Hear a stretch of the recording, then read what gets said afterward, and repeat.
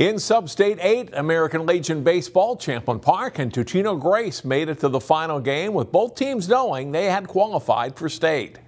Champlin Park and Totino-Grace playing Saturday afternoon to determine which team will be the #1 seed coming out of Sub-State 8. Bottom of the first inning, the Eagles' Braden Morrell singles to center field. Kellen Westfall around third base and slides in safely with the game's first run. It's 1-0 after 1. Totino pitcher Tommy Heifert, keeping Champlin Park off the board, gets a strikeout here to end the top of the third inning. Still 1-0.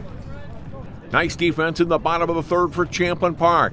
Matt Gallitzer drives a ball to the gap in right center field.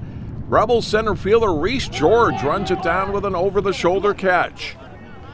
But later in the frame, the Eagles do add to their lead. Evan Hennenkamp singles to center field. Colin Blake scores, and Morrell slides headfirst into home behind him. That makes it 3-0. Totino adds another run to go up 4-0 after 3.